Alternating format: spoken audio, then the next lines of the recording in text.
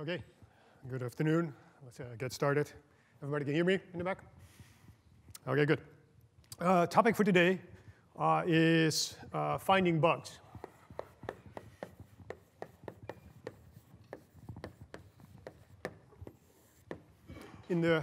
Almost in the last, almost 5, 6, 7 lectures, we talked a lot about sort of making boxes that contain, code if there's actually something wrong with it. And so the idea being that, if there may be some bug that can lead to an exploit, hopefully we contain the code sufficiently so that that code can't really get out of its box. In many ways, Lab 2, with privilege separation, is about that plan, trying to contain bugs. So the alternative approach, of course, is try to get rid of bugs, or a complementary approach. And so today's lecture is mostly is about that topic. Now, of course, you know a lot. Since you're all programming, you know a lot about bugs and actually how to find them. And so what we're going to do is talk a little bit about sort of more advanced or more novel approaches to bug finding. In particular, we're going to talk about symbolic execution.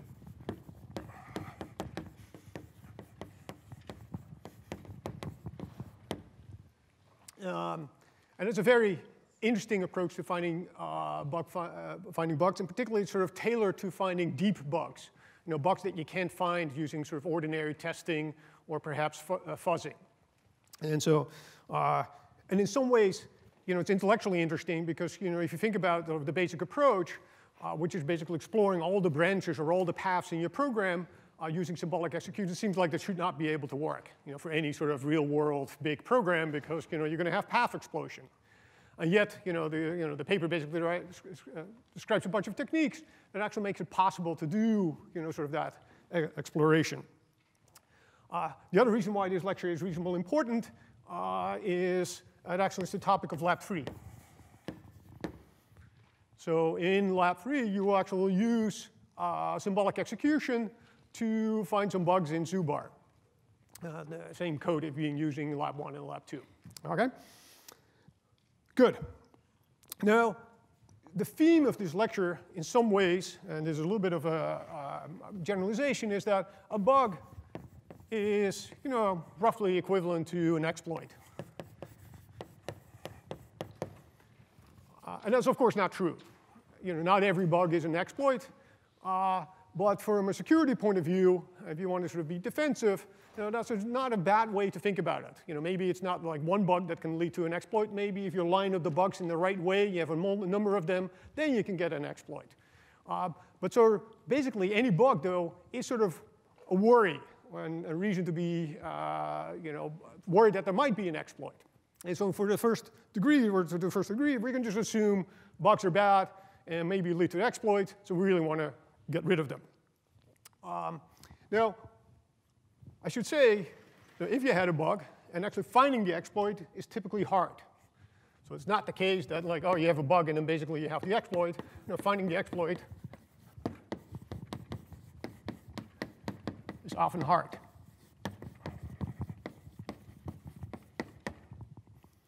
And you have gotten a little bit of a sense of that in Lab 1, where the buffer overruns.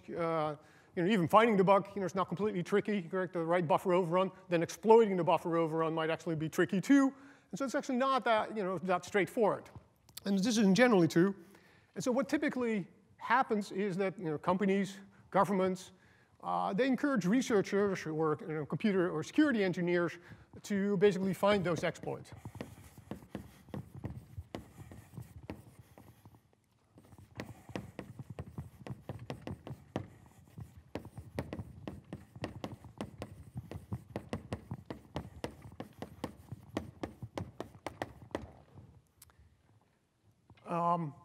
And so, we've seen it a couple times. Almost every serious company has actually a team working on trying to figure out like what is exploitable, what the bugs are in the software that can lead to exploit. There's a huge research community that looks at all kinds of open source software or closed software, trying to find basically bugs, or maybe perhaps try to find the exploits. In particular, not only that, the general sentiment is that we want to learn from them.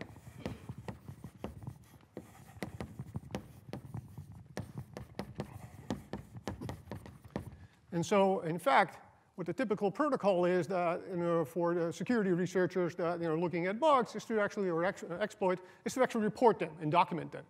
And in fact, there's a whole community effort to actually collect those bugs and categorize them so that we can learn from them. So, for example, here's a website. It's run by MITRE. This is the Common Vulnerability and Exposures website, where basically, people report, bugs, they found that potentially can lead to exploit, and they're sort of carefully recorded. And so here, I just searched for all the bugs that mention Linux, and you see there's basically a long, long, long list of CVEs, as they're called. They're all assigned a unique number, and then they describe what the bug is, and in some cases, they explain exactly how they can actually be exploited, and so that people can learn and fix their code, et cetera, et cetera. And there are other websites that take that as input again, and basically issue warnings. So for example, here's the NVD website. It's run by NIST, that basically looks at these CVEs and actually categorizes them as, for example, high or medium, meaning like the security impact of this bug is either sometimes can be low, and sometimes here, for example, there's one. There's a buffer overrun in the SSL authentication code, and that is marked as a critical security bug. Right? So there's the whole community has sort of interesting, if you think about it, like the security research community or the security community in general actually is very open about bugs and exploits, and mostly to encourage people to learn from it and also to fix their software. So generally, you might think, oh, this is really high risk, right? The attacker, go to the website, the attacker finds all the bugs, go and can exploit it, can exploit the software. But typically, the way it works, there is some protocol for disclosure. So when a security researcher finds a bug or a particular exploit, they typically, your responsibility is to actually contact the supplier of the software and give them at least some time period to actually fix their software before actually making it open. And so, for example, a common number is 2 months or 3 months before you actually make anything public about it. And this encourages, of course, the vendors to actually really fix it, because after 2-3 months, it will be public. And so there's a real force to actually do something about it. Does that make sense? So maybe you might find this slightly unusual. You were thinking security bugs, and we probably want to keep them secret, but that's actually not. It's exactly the other way around. We're trying to be as open as possible on it so people can learn from it, and we can build the software and better security. Right? Okay.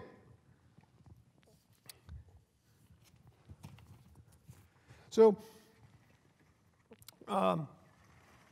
what are sort of approaches to dealing with bugs? And this is a topic, of course, that you're familiar with.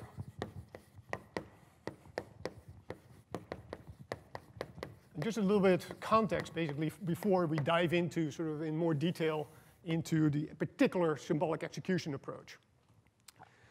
So ideally, correct, we would eliminate all bugs from our code. In some cases, that's possible. There's a sort of a line of work or research around verification that basically eliminates classes of bugs.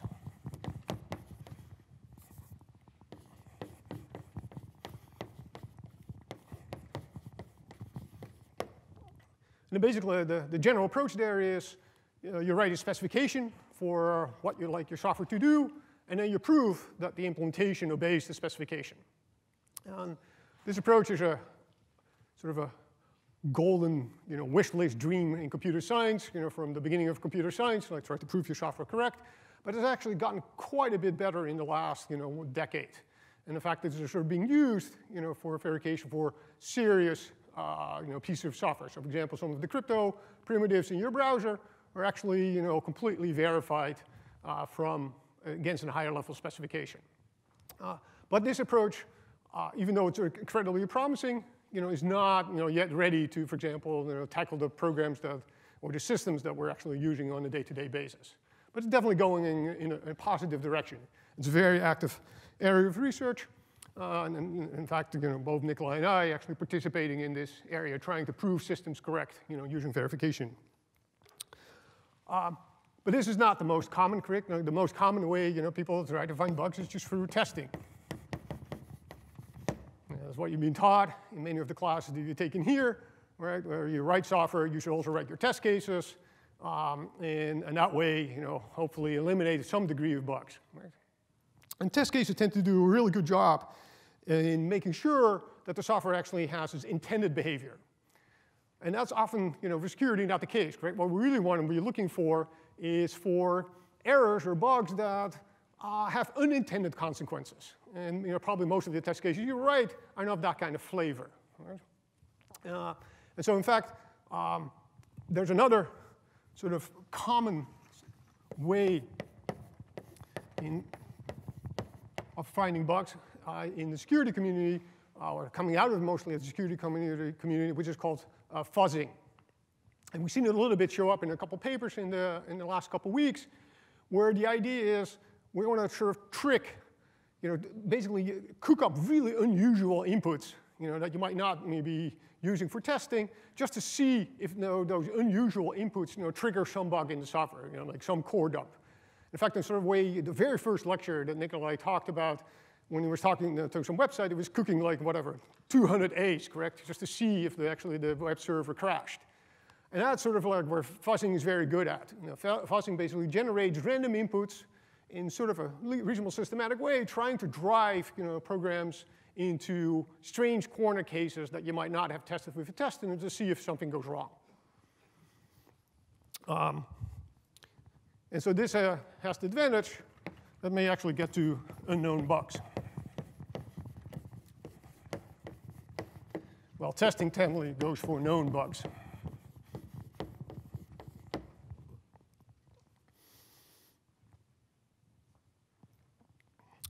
Does that all make sense? OK, so now fuzzers are good, but they're not that easy. So for example, if you have, it might not trigger deep bugs, as the paper calls it. A deep bug is some bug that says like 20 if statements or a number of if branches down deep in the program. And so a fuzzer basically has to sort of guess the right value for each branch to actually trigger maybe that one bug that sits in like 20 deep. Right? And so the approach that in the paper is advocated is basically sort of reaction to fuzzer, or trying to make fuzzers better by using an approach called symbolic execution.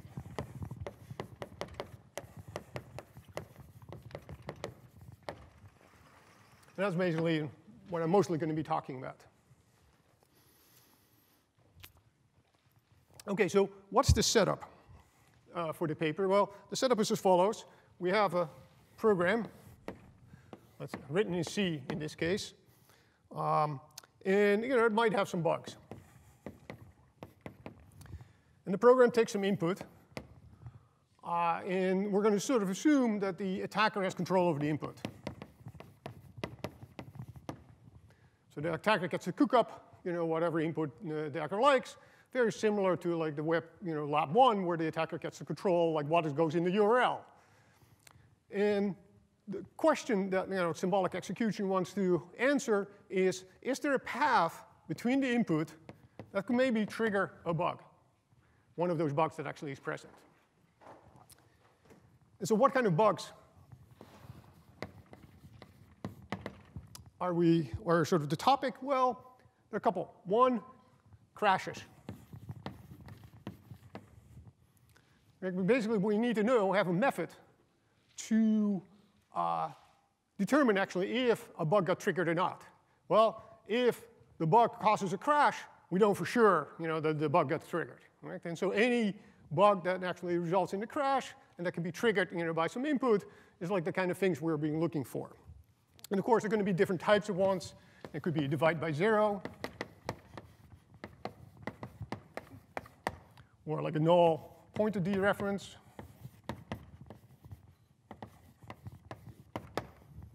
Those kind of bugs. The other class of bugs that the paper is focusing on is out-of-bound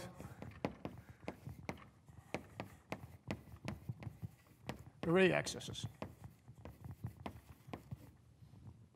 And basically, this is really the class of bugs that can cause buffer overruns.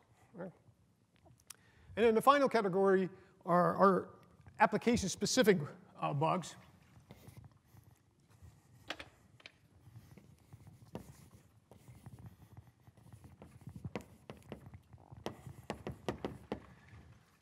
And here you should think about the application programmer might be worried about a particular class of bugs in this application code and might write assert statements like you do in C programs or many other software where you want to make sure that a particular condition is true. You write an assert for a statement for it.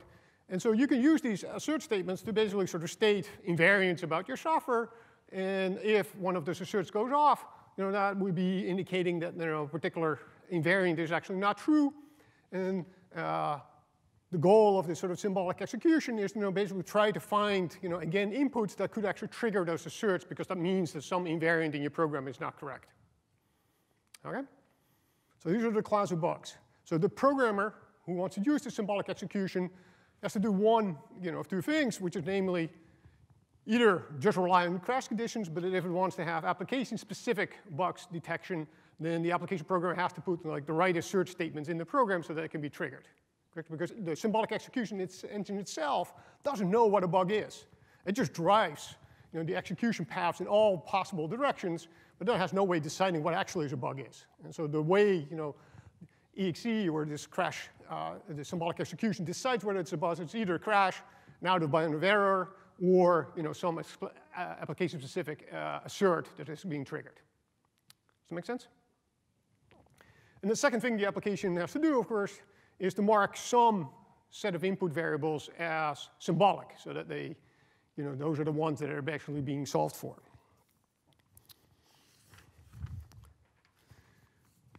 Okay, does that make sense? So that's the sort of the setting of this particular paper. And now the goal is to find those deep bugs.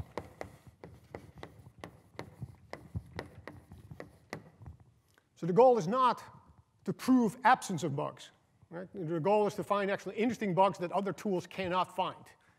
And so if they're basically successful, or at least the authors sort of claim to be successful at the point that they can find bugs that other tools couldn't have found or not, or have a difficult time finding. Right? So that's sort of the metric of success. And so that also doesn't mean they have to find all the bugs. If they can find cool new bugs that nobody else has discovered, so if your claim is like this approach is a good approach. Okay? And so they have a couple ideas, which we're going to talk about in detail. It's probably worthwhile calling them out. One, we compute in symbolic values.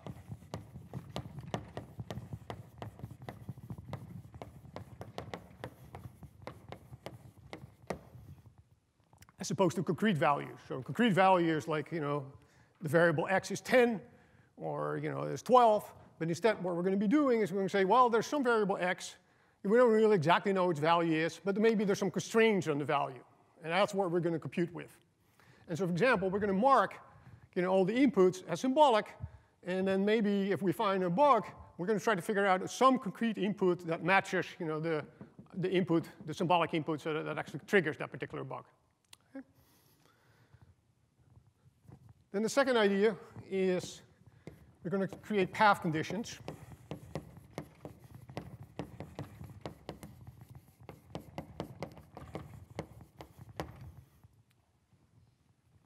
And the basic idea there is that at every if statement in the program, right, there's some condition being tested. And maybe that condition involves some part of the symbolic value from the input. And the idea is that that testing, that if statement, the testing of that condition implicitly raises a constraint or puts a constraint on the input value. Right? So for example, if the branch goes, if it's a true branch, then the condition must be true. If they go to the else branch or the false branch, the condition must be false. And so basically a path condition is sort of all the sequence of if statements that code went through and the conditions that had to be true at each if statement to actually get to that particular point in the execution of the program. And typically these path conditions are going to involve the symbolic values that are dependent on the input. And then finally, we're going to use a solver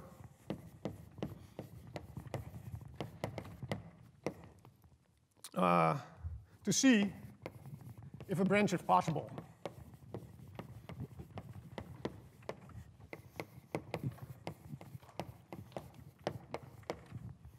So that every if statement you encounter, you compute the path condition for the true case, the path condition for the false case. That gives you sort of a bunch of constraints. They're going to hand the constraints over to a solver, and solver is either going to say, yes, here's some concrete instance for that particular condition, and we know that that branch can be taken, and so the program or exe will continue exploring that path. Or the solver might say, I don't know solution. I don't know a solution for this set of constraints, or it's not satisfiable, this constraint, and therefore we don't actually have to explore the branch any more deeper because it could never have happened in a real execution. Like there's no execution that could have gotten to that particular point. And so there's no reason to explore that path any further. And this optimization, of course, this idea, the third idea, is crucial, correct, to the success of this approach, because if you didn't have it, what would happen? This is sort of the homework question. Yeah. Yeah, it would blow up, and you get something what is typically called in this literature a path explosion. Because at every if statement, correct, there are going to be two choices, and that's going to just multiply exponentially as you go deeper and deeper into the program. Right? And so this is crucial to the sort of trying to avoid path explosion. And we'll go in more detail, but that's sort of the basic plan. All right? And those are the basic ingredients of this whole approach. Does that make sense? Any questions about the sort of overall key ideas? OK. So I'm going to use an example throughout the rest of the lecture just to help us understand actually how this works. And of course, it's going to be a trivial example, but it will help us understand how the scheme generally works. So the trivial example is we're going to have 7 statements. We're going to read a variable x and y. And the program is super exciting. It's going to test if x bigger than y. Then, if that's the case, x is going to be y. The fourth statement is another test statement. If x is smaller than y, then we're going to have x is x plus 1. This is like not a sensible program. It's just going to be a program for us to understand what's going on. And then 6 is if x plus y is 7, then raise an error. And you can think about these two statements as an assert x plus y is unequal to 7. So with the assert being expanded. Okay? So this is our program. And the question that the game that we're going to be playing is we're going to mark x and y as symbolic. So those are sort of input that the attacker controls. And the question that we want to ask is, for what variables or for what values of x and y might this error be triggered? And even if you look at this sort of particularly simple program, correct, that only has a couple branches, it probably requires you some thought to come actually up with the x and y that actually causes that error to be triggered, right? It's not like immediately you look at it and you say, oh yeah, that's it. And basically what the symbolic execution is going to do is going to give us sort of a very principled way to explore all the paths and actually find the x and the y that actually will cause the error to be triggered. All right? OK, so how are they going to do it? Well, there's a bunch of components to it. So let me write this down. So at a very high level,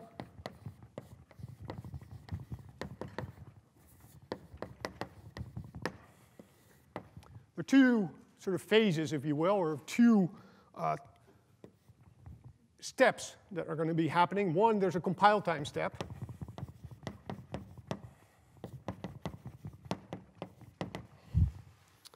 And basically what's going to happen in compile time, the exe compiler, which is a C2C compiler, will take this program and instrument it. And particularly what it will do, we'll take every if statement and instrument it. So the runtime, the exe runtime, gets control at the point of you executing an if statement. It will replace all the symbolic, all the expressions on symbolic values with, again, calls out to an exe runtime. So basically, you take the programs in, exe runs over it, instrument it, so that at runtime, when you cause a branch statement, you actually call into the exe runtime so that the exe runtime can actually do something interesting. So that's the first step. And then most of all the interesting stuff actually happens at runtime. So in runtime, you're going to then explore paths.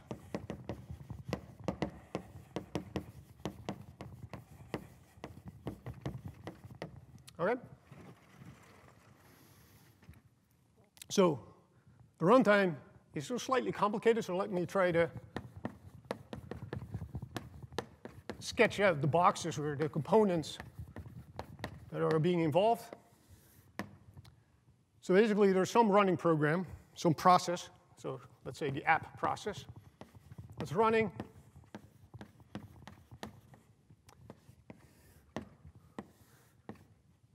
I'll need a bigger box in a second.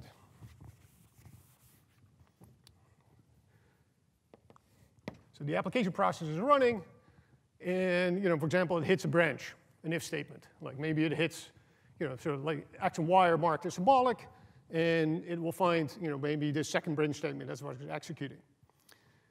And at that particular point in time, exe gets control, and exe basically says, well, is there a path?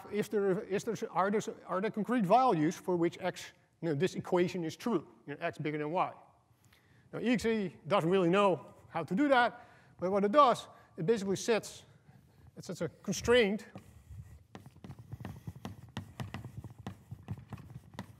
to a separate thing, which is called a solver, a constraint solver.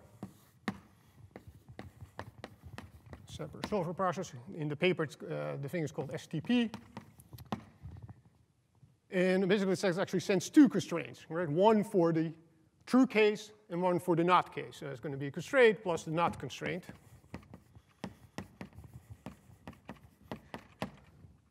But in principle, exe wants to explore both paths. Right? It wants to explore basically this path going to 3, which is the true case, or fall through, in the false case, directly through to 4.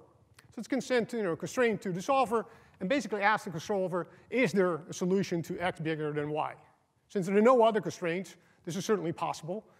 And so in this particular case, and we'll see in a second exactly how it works, the solver will send something back. In fact, the solver sends 3 possible outcomes. It will say, OK, there is an X and Y, or there is a symbolic value, concrete values that actually satisfy the constraint that you sent to me. Or it will say no.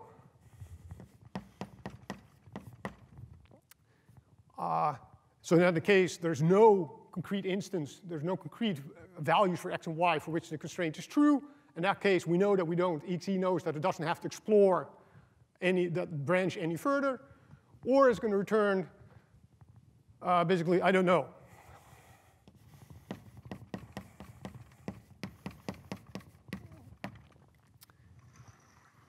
And really what that is the exe gave a constraint to the solver, and the solver just couldn't compute, couldn't figure out what the answer is, yes or no, in any bounded amount of time. Now, I think in the paper they use 5 minutes or something, some number, like the solver run it for 5 minutes, and if it can't come up with an answer in 5 minutes, then basically they terminate the solver. And does that make sense? I mean, why would you expect the solver not be able to solve a constraint?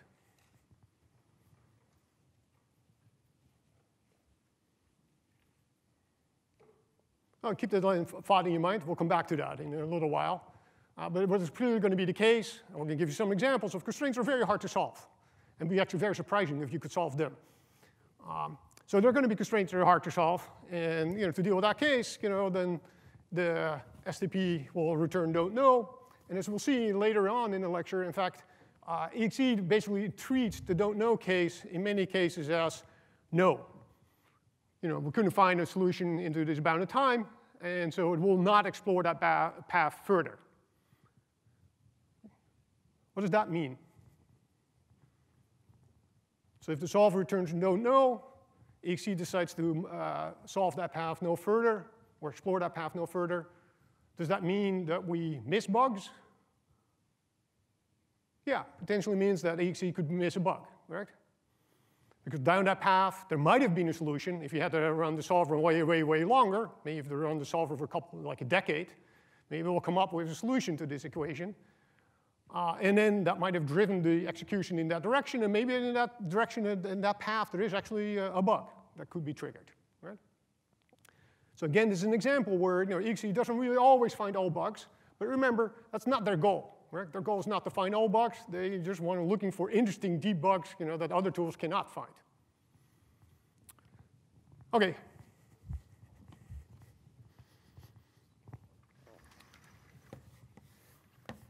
So depending on the answer, it's going to create new processes to explore a particular path. And the way it does it actually communicates it to another process, which is called the scheduler. And the scheduler decides basically which process to run next. Right? So every if statement basically could create a new process. So you have the old process running plus a new process. The next if statement might create yet another process. So you may have many principles, many processes that you could pursue. And exe has some heuristic for picking some process, and then basically goes back and starts running that process. Does that make sense? Those are the major components of exe. Anybody remember what the heuristic is that the scheduler uses to pick the next process?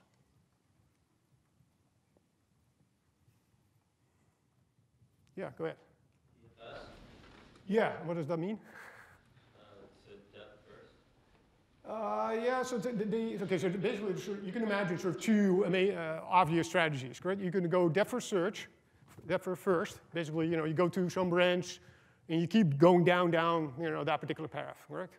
And all the way to the bottom, and then you go back out, and then you look at the other, side of the branch, right? That's the depth first sort of strategy. The other obvious strategy to do is like breadth first search, correct? You create two processes, one in the else case, one in the true case, and you explore both, one step, to the next branch. And then you explore all the other processes one step out, right? What's the downside of the depth first strategy? Yeah. Yeah, it gets stuck in a loop, correct? So if you have a program that has a symbolic loop bound, right, then every time you're going to go around the loop, that is an if statement, because there's a test condition, right? And there's going to be a true and a false case, and you got to keep going, right? And if the loop bound is big, there are going to be many concrete values for which the true case is true, right? And so you will be going, creating processes. And do you get big coverage at that point? Not really. You're just exploring that one loop, right? And so what you want to do, or at least what exe wants to do, of course, it wants to get wide coverage. It wants to explore many, many different paths. And so it makes some intelligent decision in that scheduling process to not just do breadth first search, not just do depth first search. What it tries to do is to say, like, well, here's a bunch of statements I haven't explored much. I'm going to give preference to that process. So if you've gone many times through the loop, there's going to be the false case, falling out of the loop that has not been explored. And so exe is going to say, like, well, I'm going to explore that a little bit further. Does that make sense? And of course, you can think of other heuristics, and you can refine it, but that's sort of the basic plan. And that's the reason why there's a scheduler here, because there's some choice to be made, and you can be clever about it.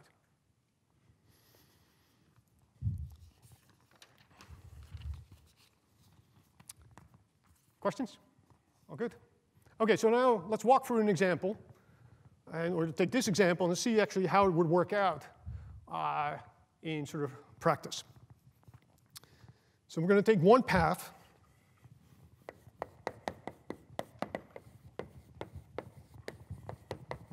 I'm just going to understand like what actually are the symbolic values, what are the constraints that are being generated, the path conditions, and whether we'll find a bug or not.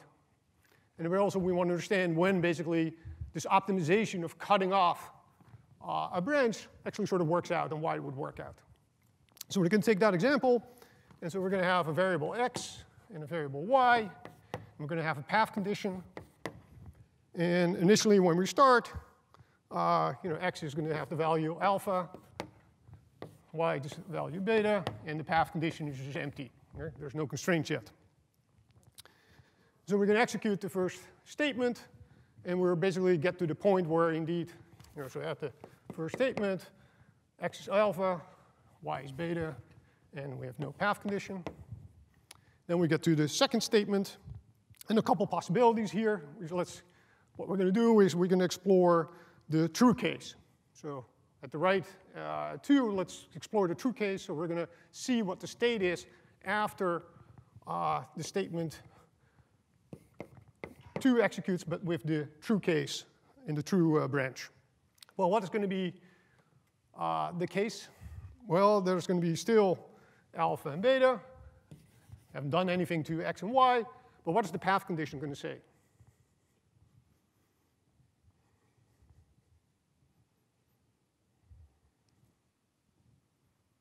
Yeah. Yeah, so in terms of symbolic values, what's it going to say? Alpha is bigger than beta, correct? Yeah. I'm wondering what it says under App process. Create new proc. Is that the word you're looking for? Sorry about that. Thank you. Thank you for asking. OK, so let's go to, so what is the state of this table after statement 3? So we went into the true case. What is this table going to look like? What's the value for x? Beta, correct? So this assignment data, correct, assigns y to x. The symbolic value for y is beta. And so after this statement, it's going to be beta. This is going to be beta. And the path condition is the same because, of course, we didn't really branch. OK? How about 4? Now we get to statement 4. What happens there? Well, if x is smaller than y. So basically, we're going to take this condition, correct, send it off to the solver. And in this case, x and y are beta, correct? So the question we're going to send to the solver is beta smaller than beta? What do we expect the solver to return? Not possible, correct? So we don't have to explore that branch. We can just, the true branch is impossible, so we can just fall through. So this is a place where this optimization actually works because we're going to not create a new process to explore the true branch. Good, good. All right, what happens at 6? So basically, the same thing, no, just fall through, no fork. So what happens at 6? Well, at 6, what we're going to do, we're going to ask, x and y, x is beta, y is beta. So we're going to ask the solver, please give us 2 integers, x and y, or give us give us an integer such that, beta plus beta is 7. Does that exist? What do we expect the solver to return? We expect the solver to return no, correct? Because, it's integers. And so it can't be true that 2 beta is 7, right? So we don't have to explore that further. So we're not doing the true branch either. So we're going to no fork. And we fall out of our exciting program, right? And basically, we're done, with this one path of execution in this program. Does that make sense? All right, let's just hammer this all through. Let's do one more path. Yeah, go ahead. Very pedantic, but you're missing an equals. Sorry. You want this? Double S? Thank you. Please, keep me honest and on my toes. It's very easy to make mistakes in this. OK, so let's do one more, just to really understand how this works. And the reason we're going through this very carefully, because this is going to show up in Lab 3. This is exactly, basically the machinery that you're going to be using in Lab 3. And I think if you understand the if statement, you basically understand the plan. And the rest you can sort of almost fill in. OK, so one more path. This is going to be an exciting path. We're going to find the error. OK, so same story. We have an x and a y, and the path condition. And let's go at the 2 branch, or the 2 statement. We're going to go the false direction. And so that means after the two false, correct, this is going to still be alpha and beta. And what is the path condition going to be in this case? Alpha smaller or equal to beta, correct? Because we went not, it's the not of the x bigger than y, is the path condition, because we fell through. Okay, good. Now we'll execute, we don't execute statement 3, correct, because we're falling through. And let's say at the 4 statement, we're going to go in the true direction. Right? So we're going to evaluate this, and we're going to explore the true path. And so we're going to have alpha, we're going to have beta. And what is the path condition going to be? Alpha less than beta, exactly. Right? Both path conditions have to be true. This has to be true, and that has to be true. And so if you make this out, there's going to be alpha must be smaller than beta, correct? Excellent. Okay, so now we're going to execute the true statement. So that's this statement x is x plus 1. Right? So we now need to capture that. So after executing statement 5, the symbolic values are going to be alpha plus 1 for x, and y is beta, because it's unchanged. And the path condition stays the same. Correct? So now we get to statement 6, and we want to evaluate whether this can be true. Correct?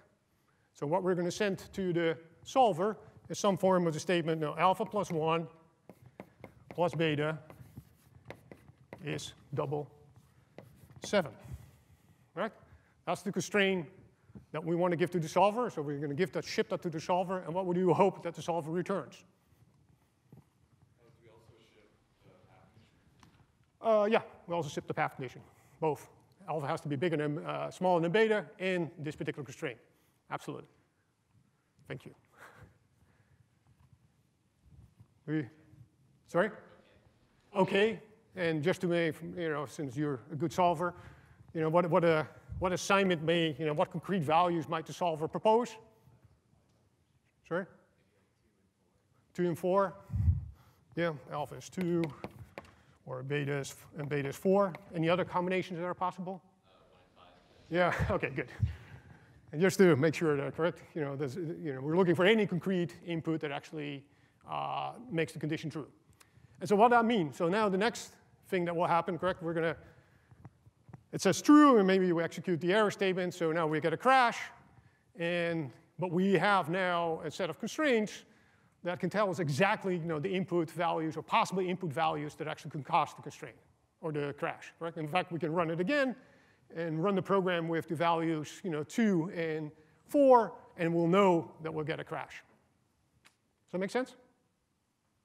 That's basically the plan in symbolic execution. And it's sort of, some ways are very cool, correct? In some ways what we're doing, we're basically using the program to drive the input that actually can trigger the error by executing the program symbolically. Right? And it's sort of an interesting property, if you will. Like we're going to run the program just to generate possible inputs that actually can get you to that particular path in the program. Okay? Any questions about this? Okay, good. Now, this program is a little bit boring, and you would not be mighty impressed if there was a whole paper and that had an evaluation on this 6 lines of code and showing, well, symbolic execution works, correct? And so, so let's talk a little bit more. They do show, correct, a bunch of programs that actually, they demonstrate on that they're actually doing pretty impressively. So let's see if the. So here's the paper. And so there's a bunch of different pieces of software that they talk about. One thing is called the Berkeley packet filter. Berkeley packet filter. This is a piece of software that runs inside of the Linux kernel. And the idea is that it's used for programs like TCP dump. The programmer writes a filter, gives it to, the picture is as follows. You write a filter. There's a checker. see if the filter is OK. That gives it to an interpreter. So a filter is basically a set of instructions in the BPF programming language. And the set of instructions look like these guys. BPF load, BPF, blah, blah, blah, a set of instructions with some arguments. So think about assembly instructions, pretty low-level assembly instructions. And then packets come in from the network. Those packets we should think about controlled by the attacker because the attacker can produce them. And then the packet is run against the filter in an interpreter. So basically we run the filter in an interpreter. And if the interpreter says yes, that means that the packet matched the filter and is returned to whatever program that's trying to read that packet. Good, and we see, so what, here's the caption of the table is Linux filter, of def. Basically what they used, their symbolic execution engine for is to basically produce filters that will cause the Linux kernel to crash. Right? And so, in the particular filter here they generated basically has some offset. If you look at this value, which is really, really big, right? 7FFFFFFF, unsigned long. And so where does this cause a problem? Well, we can look at here's the piece of code that they basically symbolically executed. And can somebody explain what the problem is? Let everybody think a little bit, It's only 2 statements, so how hard can it be to identify the problem?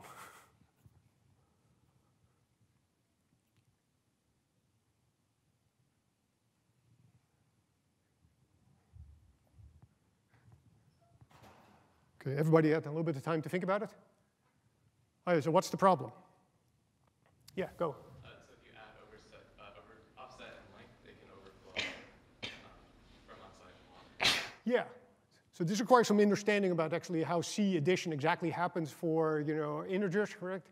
And what we can see here, if offset, which is the thing that came out of the filter, is really, really big, and we add a length to it that overflows a 32-bit integer, then that overflow number will be very small, right? And that will pass trivially this test, smaller than HLang. Like HLang is maybe 64 or something like that, right? So for any large offset plus some small length that just becomes a number smaller than 64, then this test will succeed, fall through, and will actually return on data pointer, from data plus offset. And where will this be pointing? So data is the beginning of the packet. And where will this be pointing? Some far away in memory, correct? The packet is likely to be shorter than this big offset that we just passed into the filter, and so probably be reading or writing to random places in memory in the kernel. Make sense? So that's one example of sort of a Berkeley packet filter. The interpreter is a pretty well-studied code. A lot of people have tested it. And yet they're able, using this symbolic execution method, to find a real bug in a real piece of software that people are using. Right? And so this is sort of the claim saying, like, see, this symbolic execution stuff is good. Like, if the 6-line program didn't convince you, well, here's hopefully an example that convinces you. Make sense? And then the paper has a whole bunch of other examples, correct? And many of them fall in a similar flavor. They're basically read and write in some memory location that is out of bounds. Whether it's the UHTTP, DHCP server, or like a Perl, what is the other one? A Perl packet, a regular expression engine. There's a whole bunch of them. Okay? Good.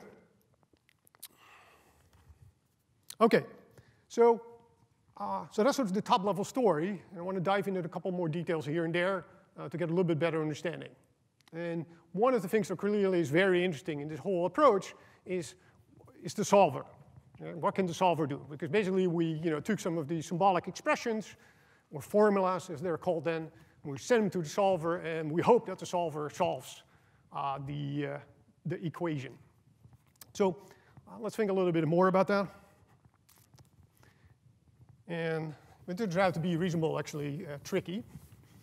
In fact, the paper spends a lot of time on optimizations and tricks to basically get the solver to return answers quickly. Now, for us, I'm going to talk a little bit about it, but we're mostly going to be treating, and the way you might want to think about it for most of this lecture and lab 3 is we're going to basically treat this box as a black box.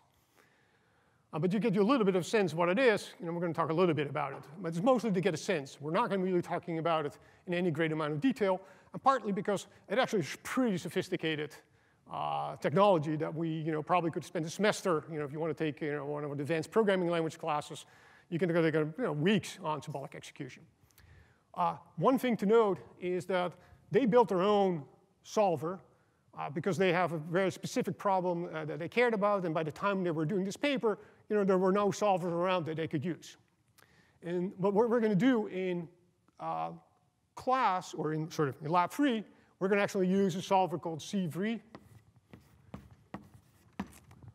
which is sort of similar in spirit. It solves a lot of constraints for you, and it's actually pretty good, or it's very good, and it's widely used for all kinds of problems. Anybody used C3 in the past? Okay, one person. So this is to give you a trivial example so that you know what we're talking about. Let's see if I can find. Okay, here's C3. So I've basically started a Python. Oh yeah, I started a Python shell, Python interpreter. I imported C3. I created 2 symbolic values, x and y, by saying, please, C3, keep me an integer. I name it x, and the other one I named y. And now I can actually do constraint solving for them.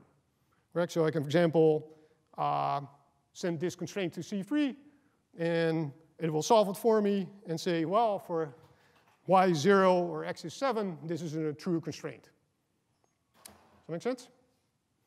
And presumably, okay, this is going to be dangerous. I'm going to try out something that I didn't try before lecture. So maybe I can do, there we go. 2 times x is double 7. Hopefully, it says no solution. Okay, so this is to give you a flavor of this is at a very high level. It gives you sort of sense, what the black box does.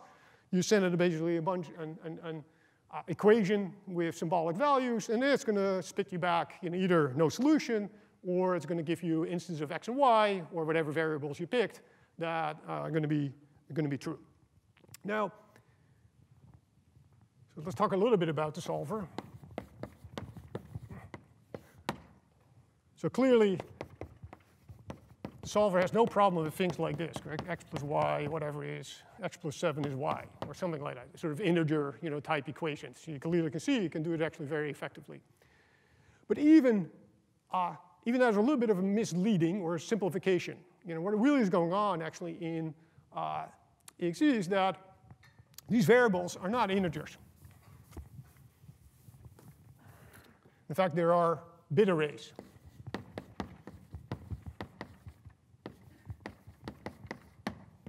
So x and y are not represented as integers, at least not in exe, but as bit arrays. And so basically, for example, variable x is of the form something like this. It is, I think the way they write it in the paper is, it's going to be 4 bytes. It's a 32-bit integer, and it's going to be of the form like x 3 appended with the bit string or bit array x2 appended with the bit array x1 and appended with the x0.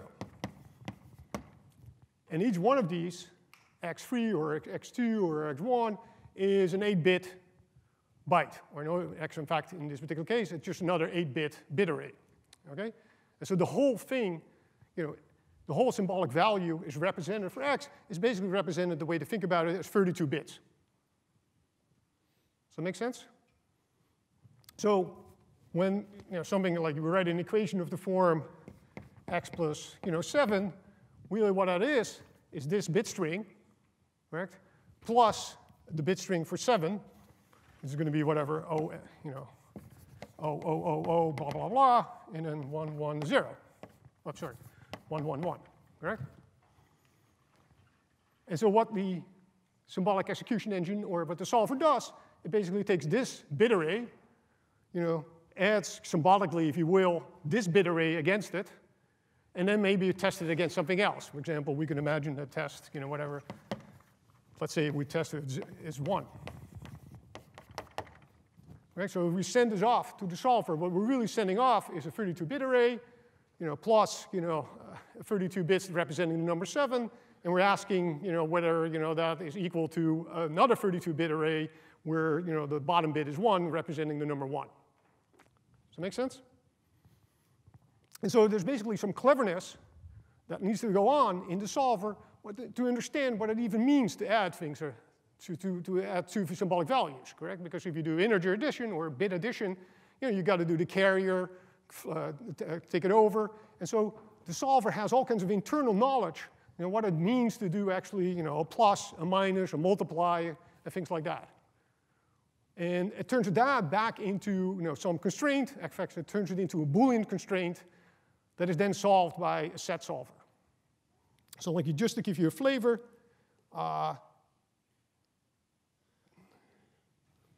actually, I was going to give you flavor, but I lost it. Okay, I'm not going to give you flavor. But basically, you think about 004, basically, the plus operation is just a circuit, correct? With, bits incoming in, a circuit that has an X and a Y coming in and a Z coming out as the output. And we know what the output of the Z is, of the circuit, and we're just trying to find, an input that actually allows the circuit to be true. And since, this is just Boolean operations, you can formulate the whole thing as a Boolean expression or Boolean formula, and you can ask a set solver to give a Boolean instance, an assignment to the Boolean variable so that it actually is true. That's sort of basically what's going on.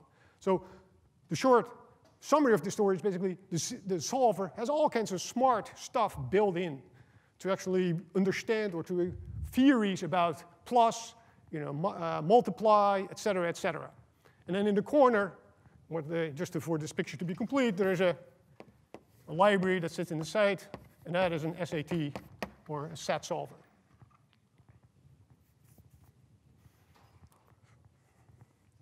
Okay. So what does that mean? Well, that means that certain other operations are actually harder to solve. Right? So for example, reasonable hard is actually whatever. X times X is 900. Why do we think that is going to be harder for the solver to solve?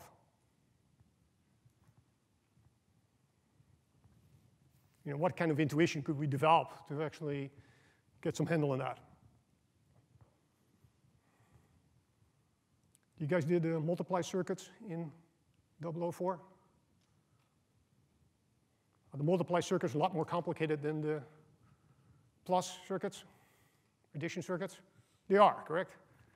Whole multiply is a much more complex operation than actually a plus. And luckily for us, C3 and STP actually have all the theorems necessary to actually do those kinds of operations, but it's much more costly than, say, for an addition. So solving a multiply is just more costly. It's going to take more cycles to actually do.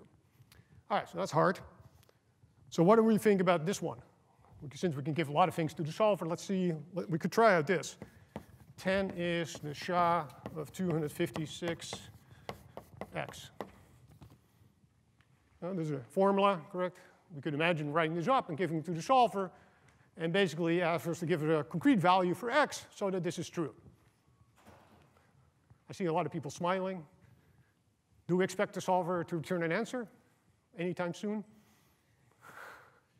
No, right? Because what is the property of SHA of 256?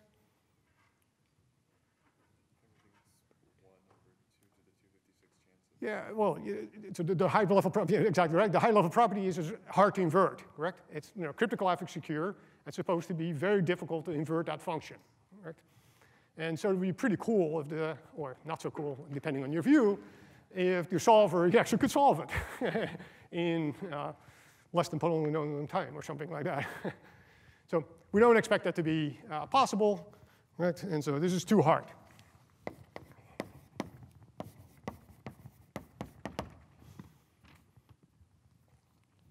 And just to give you a little bit of a flavor, sort of the spectrum, for the things that we can think are easy, versus the things that are hard, versus things that are basically completely impossible, right? Anybody remember what stat stands for? I'm sure you have seen it in a bunch of the theory classes you've taken. Sorry? Satisfiability, correct? And so what is the problem of satisfying, so if you give a Boolean, you have a Boolean expression, and you have to find instances for the variables in the Boolean expression for which the Boolean expression is true. In what category does that fall? NP complete, right? And so in general, we don't, this is, basically we're asking some, library to basically solve an NP complete problem, right?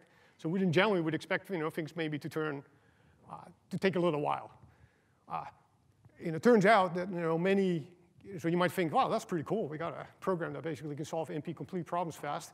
That's not really true, right? It's basically true. There's a whole bunch of optimizations and heuristics that it actually is very good at solving certain types of Boolean expression that happen to come up, show up in real programs, right? So to give you a little bit of a sort of sense. Does that make sense? And a little bit more idea what actually the constraint solver does and why it might be hard. And you can also see why the paper has spent so much time on optimizations to sort of massage the expressions that it gives to the solver, because then hopefully it will get a fast answer. Okay? So a lot of the engineering in this paper is actually coming up with the techniques that allow the solver to return an answer quickly. Okay, so that's integers. The paper spends quite a bit of time on arrays. And so I want to say a little bit about it. I'm not going to talk a lot about it, because for the large part, we're going to ignore it. It won't show up in lab 3. In lab 3, we're only going to do symbolic execution on integers, real integers, not bit arrays, and strings.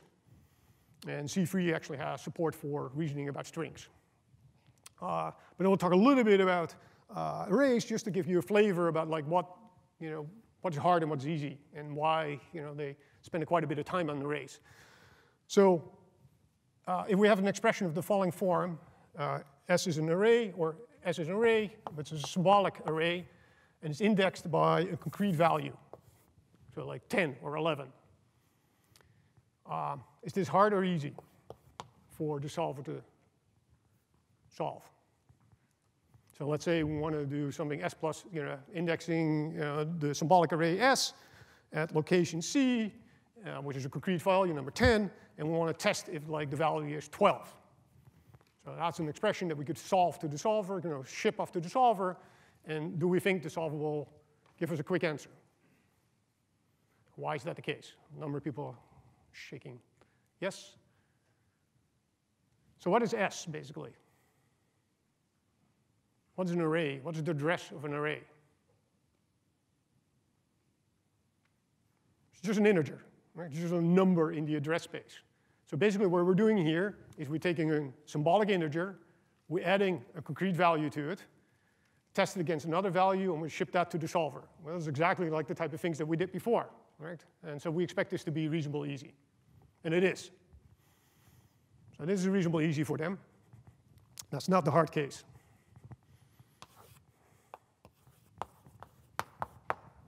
Okay, how about this?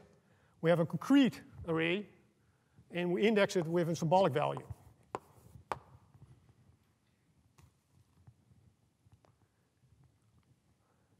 Do you expect that to be easy?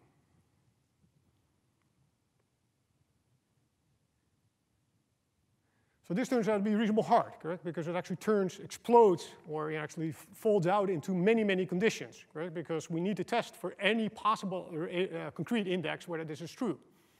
And so the way they sort of set this up is basically, well, if C0 is 1, if C1 is 1, C2 is 1. And so it actually becomes a large, long expression. And in fact, if you read the array section very carefully of this paper, this gives us a tremendous amount of trouble. You can sort of understand that, correct? Like in the Berkeley packet filter, a packet is basically a symbolic array, right? That is indexed between some value from 0 to whatever, some number that is the length of the packet. And so they need to be able to operate on those kinds of arrays, and this gives them a lot of trouble because it expands into basically n different conditions, and then they do some bunch of optimizations. It turns out it's worthwhile to do some optimizations that actually turns it into n squared type of equation. So this turns out to be hard for them, and they spend a lot of time trying to figure out how to make that work. Well, okay, one more, just to get a sense what the challenge is here. So how about star S, where S is a symbolic pointer? Do we expect that to be easy to reason about that or hard to reason about?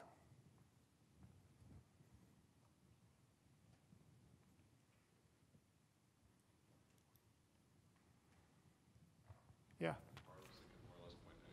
Yeah, exactly. That's the right intuition. That's the intuition at least we need for this lecture, which is just hard because it could point anywhere in memory.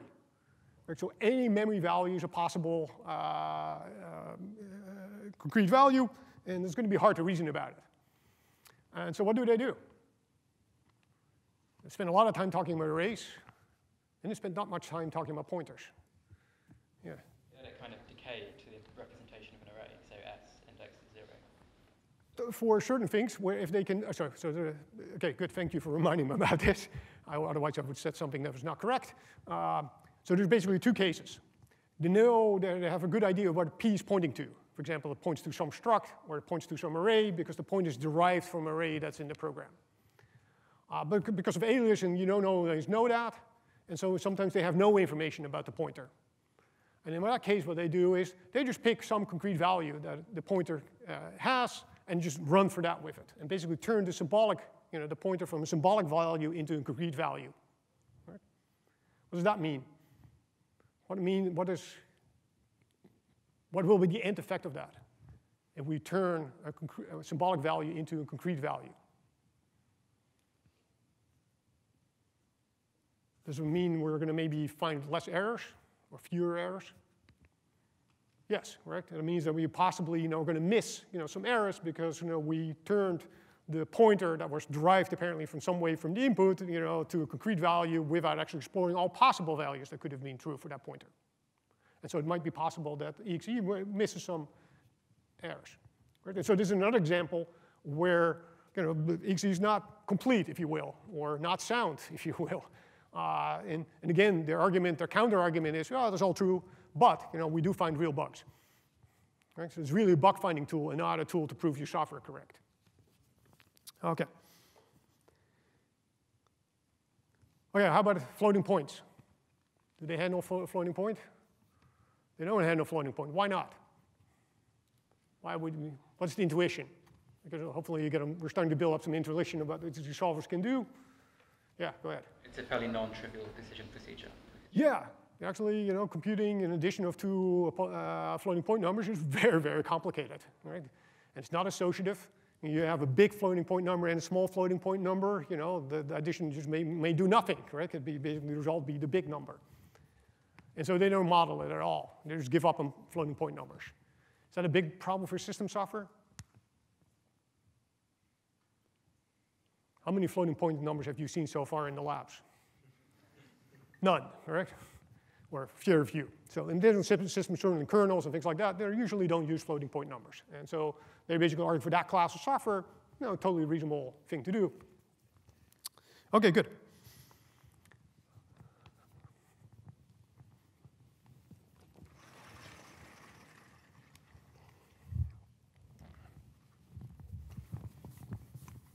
Okay, let's take a step back. And I think we hopefully have a reasonable intuition now how all this stuff works, and discuss some of the decisions or some aspects of the design.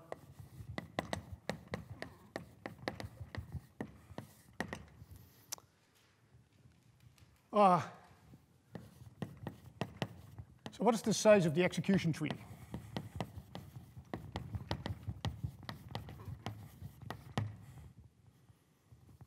As we talked a little bit earlier, correct, in the beginning, every time in principle that we hit a branch, we're going to create a process for the true statement and the false statement, and then we're going to continue. Right? And so one way you can think about this, and the paper shows this in the there's a picture in the paper that basically where let's see if I can show that to make it concrete.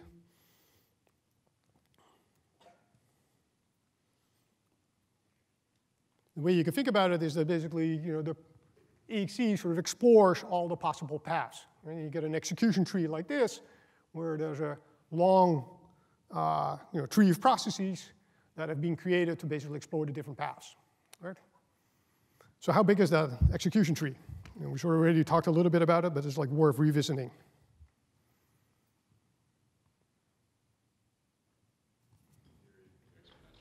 Yeah, in theory, it could be exponential, right? And so do we expect, for example, could you take the Linux kernel and symbolically execute it using EXE? Would that be a reasonable expectation to have or an unreasonable one?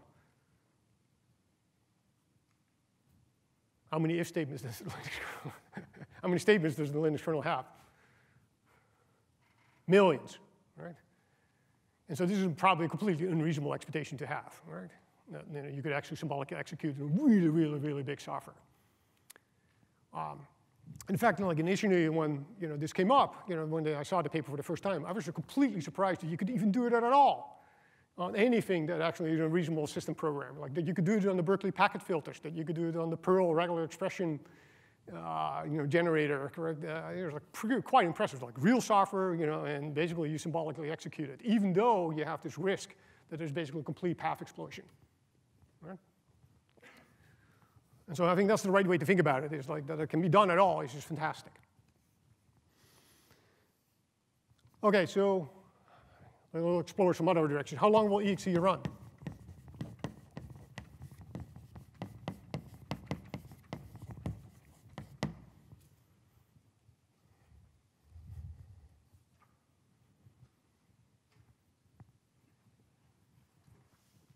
Short, long? Yeah. I think you said with the optimizations, it was actually pretty quick. Yeah, with all the optimizations, they're reasonable quick, at least for the cases that they sort of tested it for, correct? But then granted, it could be reasonable short with all these optimizations, but you could certainly construct cases, correct, where it would just not terminate. Right? When the sense of the right way to think about it is, there's so many paths to explore. The solver times out in every branch you're exploring. I think the timeout was 5 minutes, correct? And so there's going to be, if there's a lot of branches that actually time out, it's going to take forever to actually, basically symbolically execute a program. So it could run very short, it could run incredibly long. Right? And the one reason they do all these optimizations is to try to get this under control. Right? Yep. I'm wondering what S and C stand for in arrays, CFS versus.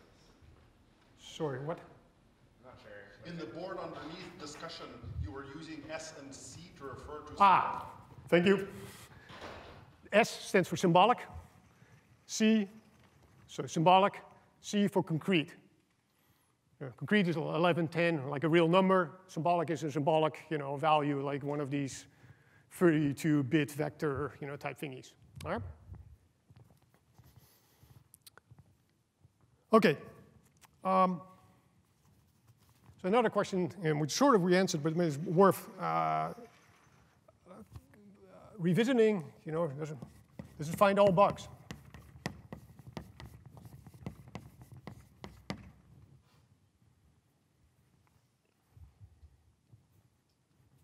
It doesn't, correct? As we have pointed out, like there's a whole bunch of scenarios in which it doesn't, find all bugs. For example, if it constructs some constraint, sends it off to the solver times out after 5 minutes. You can't find any concrete values for that constraint, and it will assume that basically that constraint cannot be solved, and therefore will ignore that branch. And that might be the wrong thing to do, right? Because there might actually be a solution. Just the solver didn't happen to find it. And so they won't find all bugs. But they do, correct? This approach does really go deep and look at the, we saw this in this particular set of if statements here, correct? It really, guides, the symbolic execution really guides, through all the different paths by just like executing the program symbolically. And so it can actually go deep and, find these cases where like, 20, 30 branches deep, and may trigger some error that may be very hard to trigger, for example, using fuzzing, where you're just generating random inputs because you're sort of constructing inputs in a clever way. Okay.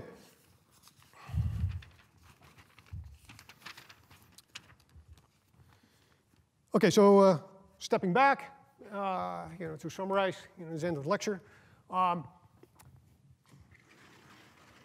to first order, the way we want to think about things, in terms of bugs in the context of computer security is that if there's a bug in the code, we should more or less assume there may be an exploit.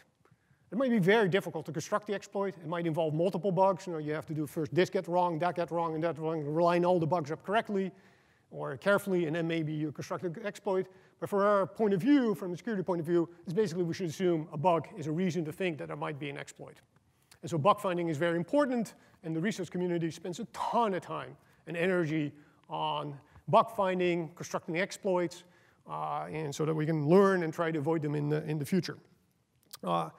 We see that symbolic execution is a particular powerful way for constructing possible inputs that could trigger some bug that might be sitting deep in the code, right? Like many, many, many branches down that are actually difficult to find either by testing or by fuzzing. Right? And that's what the interesting aspect of symbolic execution. We cannot expect to work always, because there's always this risk of path explosion, and so they need to be used with care. This is also one reason that they don't mark all variables as symbolic input. Only the programmer has to sort of pick the variables that are being has to pick the variables that are marked as symbolic and on which the symbolic execution engine actually operates. Right? And if the program does the wrong thing, again, you might not find some bug, right? Because the bug is triggered by by an input that you didn't actually symbolically execute on. And then finally, probably the most important part for you is this will be you basically will implement a symbolic execution engine in Lab 3, except with a small twist. And something that I didn't really talk about, and I want to talk about now for a second, is how to deal. Somebody actually asked us how to deal with, with libraries or databases. Database calls to the file system. Right? Like basically, we sort of assumed so far that we basically have the whole program in our hands and we symbolically execute the whole program. So one way to do it, of course, you could like inline the library into the program and then symbolically execute the program with the library. But that's going to be presumably costly, correct? For example, you want to take your database, inline the database with the program, and symbolically execute the program and the database, and then you're probably going to run into path explosion again, right? So you can't always do that. And so the way we're going to get around this a little bit in Lab 3 is we're going to use something that's called concolic execution. And that is a combination. It's a combination of basically symbolic and concrete.